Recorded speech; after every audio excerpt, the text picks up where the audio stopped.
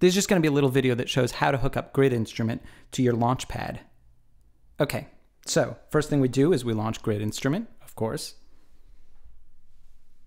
Okay, by default, it shows us a full grid that takes up the entire screen of the iPad or the iPhone or whatever you're using. Next thing you do is you hook up your Launchpad using your Apple Camera Connection Kit.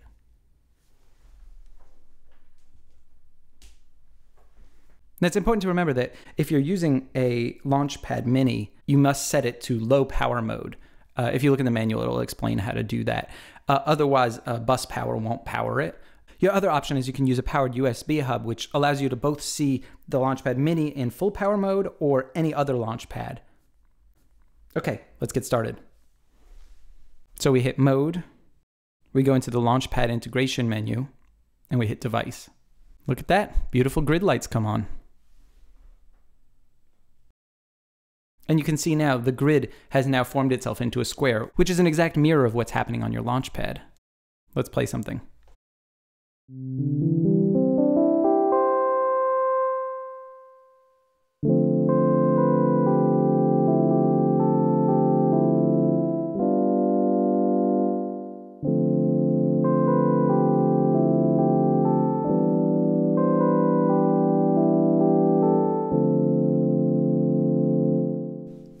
That's it. Pretty cool, huh? And you can change scales. You have a whole bunch of different musical modes to choose from. You can obviously change it into any key. And you can send the MIDI output to any Audiobus 3 app or to any app that supports core MIDI. Okay, have fun.